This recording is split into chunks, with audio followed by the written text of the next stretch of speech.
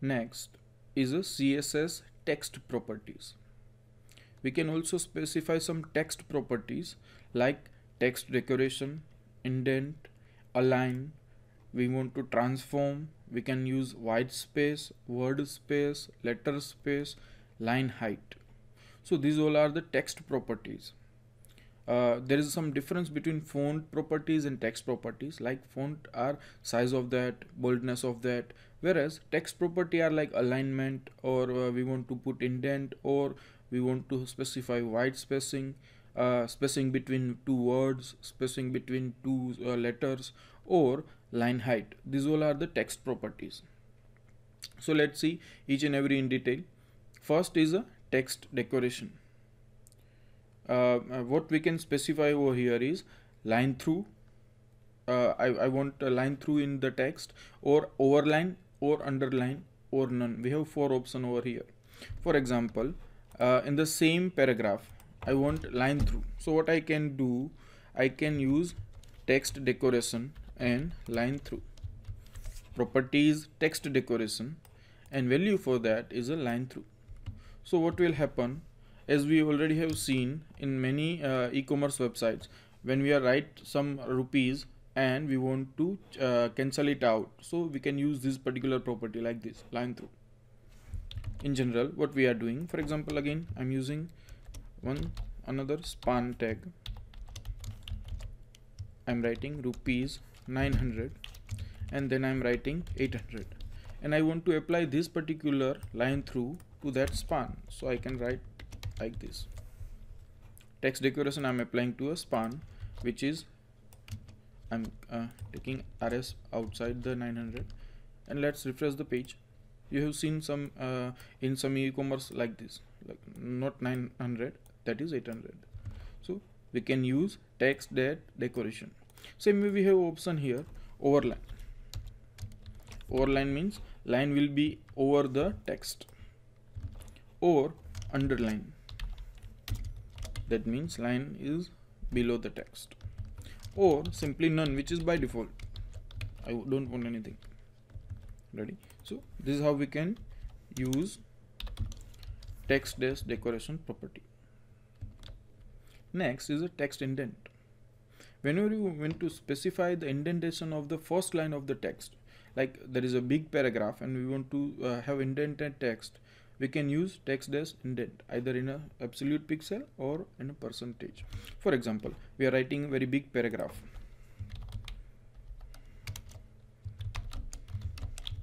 I'm simply writing some paragraph, multi-line paragraph, right? And when I refresh the page, so this is our paragraph, but I want my first line of the para to start with here. So what I can do, I can specify in a paragraph text indent, and I specify that to be a 50 pixel. So when I refresh the page, my first line will be start from here. This is text indent. Only the first line of the para will start from the indented way, like we have specified 15 pixel, so it will start from the 50 pixel. Next is a text align. This property is very important when we want to specify alignment to the text. Again, there are four options. Either we can specify right, left, center, or justify.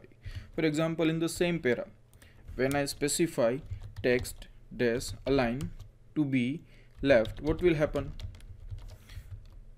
Nothing will happen, because this is default property. Text align is a default property, but when I specify it to be right, it will be right aligned, or center to make it center aligned. Or we have one more option, justify, which is justified text. This para is now justified. So this is the property text align. Next is we have text transform. The property for that is a text transform, and we can use capitalize, uppercase, or lowercase. For example, we are removing this particular font variant, and I am applying this for here for your future reference, and I am applying this particular paragraph, nothing right now, so everything is normal. But when I specify text dash transform to uppercase, I've written in a small case only. Ready? But when I specify text dash transfer to uppercase, it will automatically convert the case to uppercase. Full paragraph is now in uppercase. There is a difference between small cap and uppercase. Small cap was the capital was bigger capital and smaller are smaller capital. But to transform this particular text to uppercase, that means we have converted every character into uppercase. So uppercase or lowercase, which means even if I write R to capital, it will convert that to smaller case. Or I can use capitalize, so it will convert into a camel case. So every word will start with a capital letter. Even if I have written that particular case in a lower case, it will convert that particular first letter of the word to a capital. So this is text dash transform. Next is a white space. For example, I don't want my word, my text to wrap in that particular body. For example, in this case, I have written a big paragraph. I haven't specified anywhere break, BR I haven't specified. Still, it will find a new line when it reaches here. It will start from here. And when it will reach here, it will start from here. It will wrap the content in the screen. By default, it is wrap only. But when I want to specify that I don't want to wrap my content, I can simply write white dash space colon no wrap. For example, in the same case, I am specifying over here white dash space no wrap. When I specify no wrap over here, what it will do, it will convert this whole paragraph into single line. It will convert whole paragraph into single line because I have specified I don't want to wrap my content using this property. Now, when I want new line, I can simply write manually using BR tag. So this is now the control is in my hand when I want a new line to be happen. Because I have written a property which specify I don't want a wrap. Okay. Next is a word spacing. What I can do, for example, I have written specify and uppercase. This is two different words. What is the spacing between these two words? I want to specify that in CSS. I can do that using word dash spacing 10. For example, this is I'm again removing this particular no wrap property over here.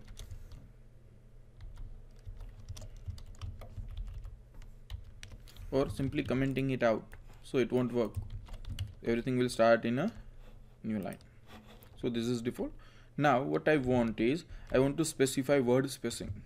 You can simply see there is a fixed word spacing over here. But if I want to change that, I can do now with using word dash spacing, and I can specify in a pixel like 30 pixel. I want it to be a 30 pixel. So now every word will have a spacing of 30 pixel in between, right? So I have specified word spacing. Again I am commenting it out for the next property. The next property is similar to that, which is letter spacing. Now I want, for example, there is attribute word in that there are many letters A, T, T, R, I, and I want to specify the spacing between A and T, T and T, T and R. So I can use this particular property. I am refreshing the page. This is again normal. I want to specify difference between W and E, C and V, V and B. So I can use one property that is called letter spacing, and again I can specify some value to that, and which will be reflected like R and J. There is a 10 pixel difference between them. Generally that is very big difference. You can use 2 or 3 pixels. So you can specify the difference between two letters or two words. Our next property is line height. For example, we are removing every other code or commenting it out as of now, just to see how this paragraph is behaving in this particular property. So this is our basic only paragraph, right? And we haven't specified this particular property as of now, which we can specify using line dash height and colon the value whichever you want. Now we haven't even specified the height of this particular paragraph. So let's specify font dash size to be 30 pixel. So our font height is 20 pixel. Definitely we can see this, but we can also specify line height using line dash height. For example, I am specifying that to be 20 pixel. So what will happen? It will be condensed. Like I can even specify that to be any number, for example 15. So it will be, there is one line and there is another line and there is a difference in this. You can see when I select this, I can see the height of this particular line, that is 50 pixel, bigger than the font. So two lines will be separated. But we can reverse it, like our font size is 20 and I can specify my line height to be 20. So what will happen? It will overlap. Why? Because our line height is only 20 pixel, whereas our font size is 50 pixel. It is something like your notebook. There is a lines and there is some fixed height of your lines, difference between two lines. If your handwritten, if you are writing something and your handwriting is size is bigger than the line of your book, it will overlap. If it is very small, there is a difference between two lines. So that we can specify over here, font size and line height. So this was the property named line height. Okay, thank you.